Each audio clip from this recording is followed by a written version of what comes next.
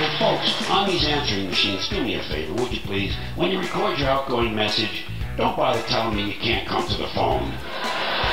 I understand that. Apparently, that's why we have these machines. And don't tell me to leave my name and number. Somehow, I figured that out. And if you work in an office, never mind that stuff, I'm away from my desk. If you had to take a shit, say so. Hey guys, I'm Ryan. I'm Adam. And this is Two Neighbors. So what are we watching today, Adam? We're going back to George Carlin, and this is called George Carlin on Phone Bluetooth Answering Machines. So let's give it a whirl. Here's something you never hear a man say. Stop sucking my dick or I'll call the police.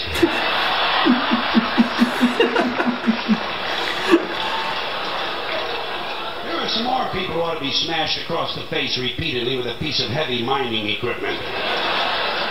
These grown men who refer to their fathers as my daddy.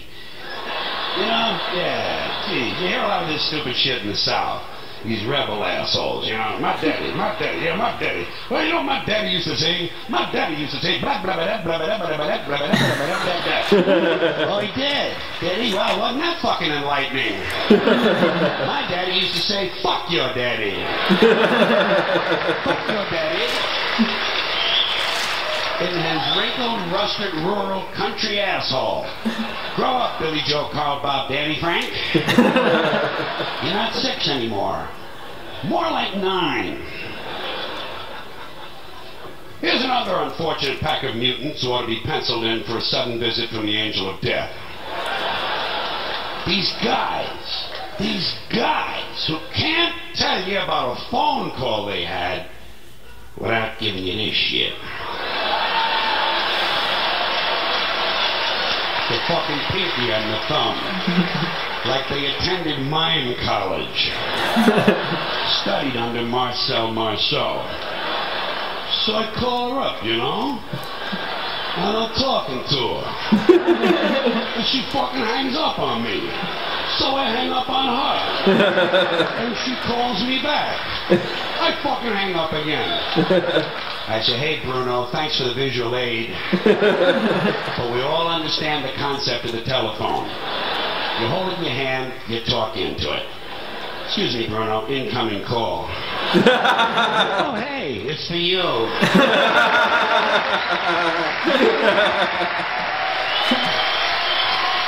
Live from New York City. Here's another bunch of pus-headed telephone cretins. These self-important techno dicks who walk around with these hands-free telephone headsets and earpieces. Mr. Self-Important doesn't want to be too far from the phone in case Henry Kissinger calls. He's got the Dalai Lama on line 2. I say, hey, spaceman. As long as your hands are free, reach over here and fondle my balls, would you?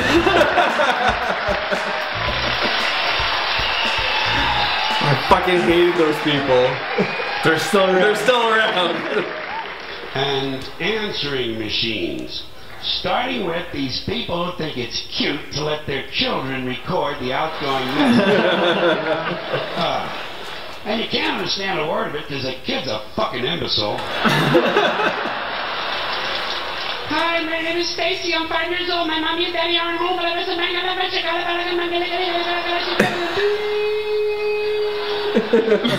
Here's my message, Stacy.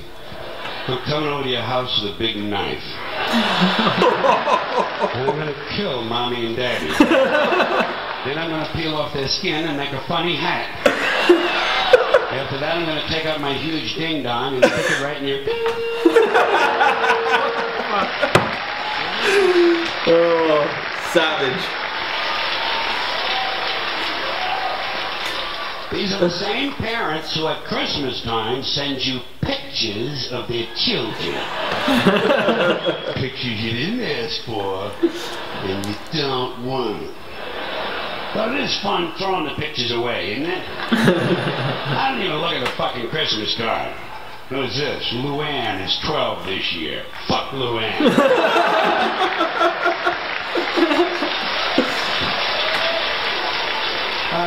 I give a shit how old she is. Does she have any tits yet? Jesus. Send me a picture of Luann's tits. Then I know I'm going to have a happy New Year, too.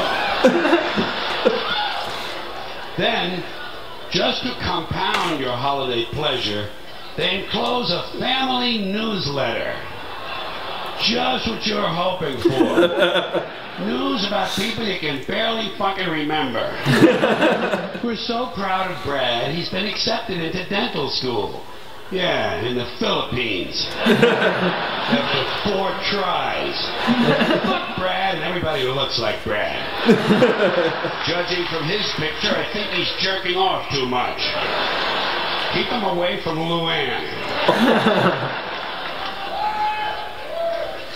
Here's another bunch of genetic defectives who've been turned loose on answering machines.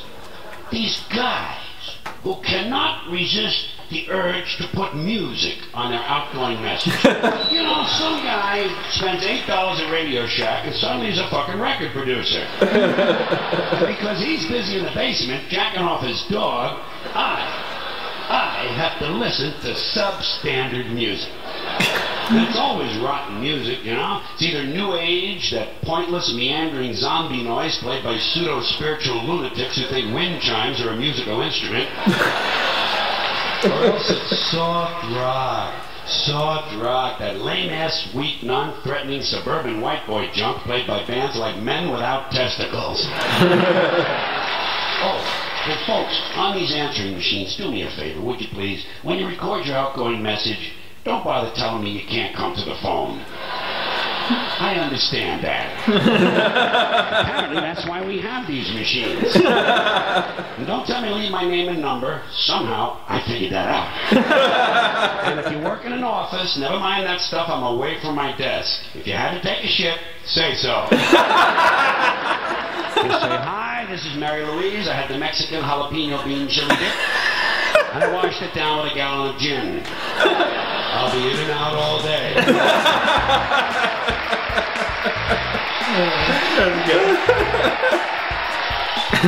There are some more people who ought to be strapped into chairs and beaten with hammers. People who wear visors. Let me ask you something. What the fuck is the point in wearing half a hat?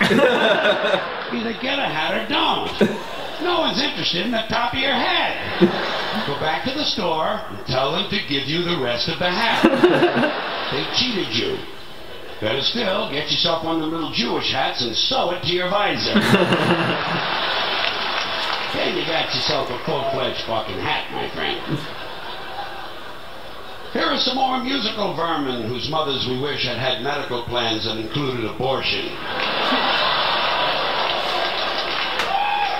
These singers who think they're so special they only need one name.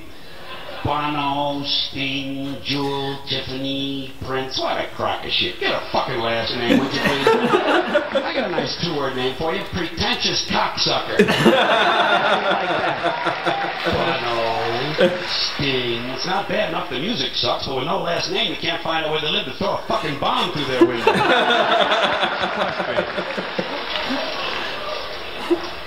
Here are some more people who deserve an inoperable tumor at the base of their spines. These guys who fly around the world in a fucking balloon.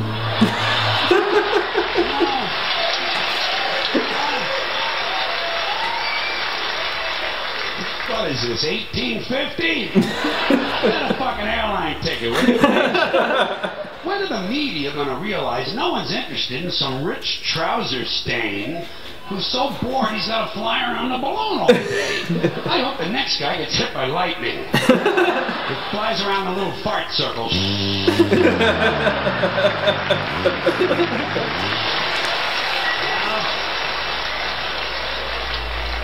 And lands in a sewage treatment pond and sinks with the rest of the turds.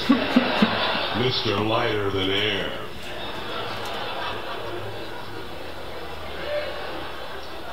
Here is another pack of jack-offs who ought to be strangled in front of their children. People who pay for inexpensive items with a credit card. You know, folks, Take my word for this. Like a coffee. Raisinets is not a major purchase. Get some fucking cash together. No one should be paying a bank 18% interest on Tic Tacs. And you're holding up a fucking line, too. Some dorky-looking prick with a fanny pack waiting to be approved for a bag of cheese doodles. I need this like I need an infected scrotum. Get some fucking money. Next guy ahead of me online pays for Newsweek with a credit card is getting stabbed in the eyes.